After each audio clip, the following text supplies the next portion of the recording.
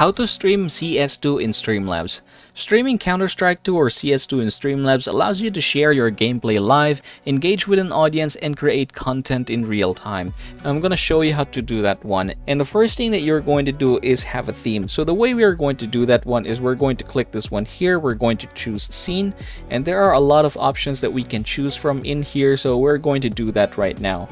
So first things first, make sure that you have chosen scene themes, and in here you have here a lot of free options actually. So say for example here they need Ultra, so we're just going to type here word free and then click search, and then you will have a lot of free options in here. So we're going to choose something. Alright, so I'm going to choose this one. This is very clean. I like it when it's clean. Alright, so we have already done that one. So we have started a scene. Now this is going to be a live scene, so this is of course where our game capture is going to be. Now if you already have a game capture here, you're just going to click and open this one. And for the mode, this is very important. You can set this to auto. However, if it is not capturing your game, you can just go ahead and click specific window. Now you can just choose the window here to find the CS2 or Counter-Strike 2, and that is very important.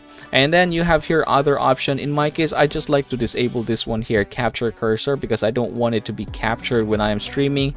And you can also have here all the other things. Just go ahead and try to check them one by one, and after that you can just go ahead and close this one. Now say for example you're experiencing something like this. This is called a black screen. We're going to change this one. So game capture, we're going to close this one, or we're going to click this one here.